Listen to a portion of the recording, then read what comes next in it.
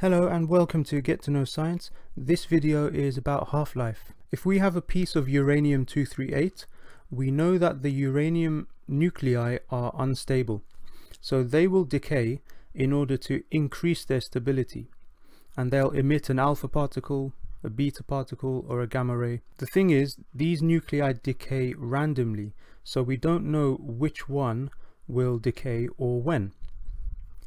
This one might decay first, and if you try to predict which one is next, you might not be able to, because this one might be next, followed by that one, followed by this one.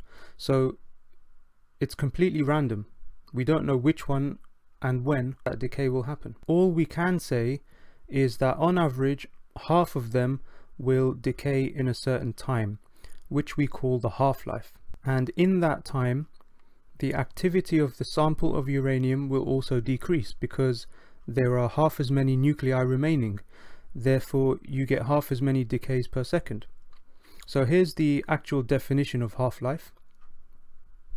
We can define it using two ways. The half-life of a radioactive isotope is the average time it takes for the number of nuclei of the isotope in the sample to halve, and for the count rate of the isotope in a sample to fall to half its initial value.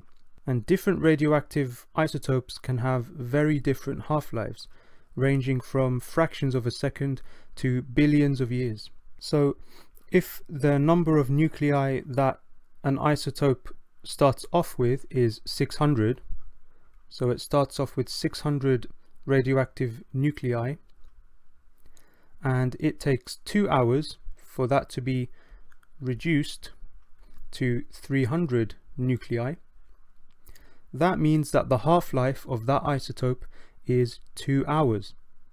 And it also means that in another 2 hours the number of nuclei remaining will have fallen by another half to 150, and so on. So in another 2 hours it will have fallen to half of 150, so 75 remaining nuclei. Here's another example. So if the count rate of a sample starts at 320 cpm, that's counts per minute, and after 1 hour it falls to 20 counts per minute, what is the half-life? So we're starting with 320 counts per minute for our sample.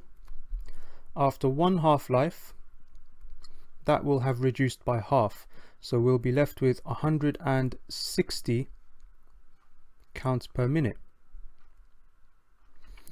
After another half-life, however long that is, it will half again. So from 160 it will go down to 80 counts per minute.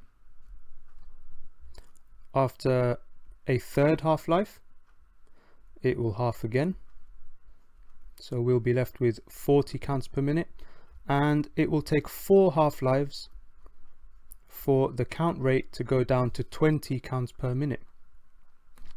So 4 half-lives, and the whole process took 1 hour. So 1 hour was enough time for 4 half-lives to occur, meaning that one half-life must be a quarter of an hour, or 15 minutes. So the half-life is equal to 15 minutes.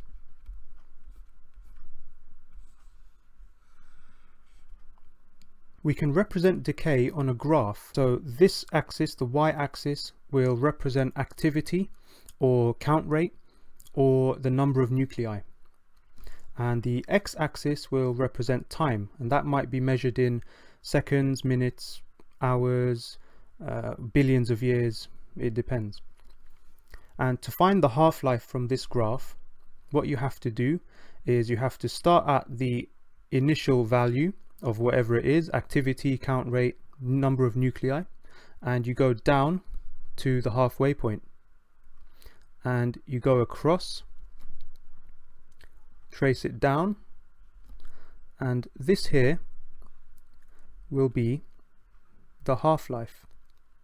Okay, and we can do this again. You can reduce it by half again. So now we're at the quarter mark. So from half, we reduce it by half, we trace it across, we go down, and this distance on the axis again will be the half-life from there to there. We can do this again. So we half it again, we go across, we go down, and this here, from this point to that point, will also be the half-life. And we can carry on doing this, and again this will be the half-life. So you'll notice that the time taken for the count to fall by half each time is always the same, and the time taken for it to fall by half will be the half-life each time. So if this starts off at 400, once it has fallen to 200, that time taken will give you the half-life. If it goes from 200 to 100, that time taken will be the half-life as well.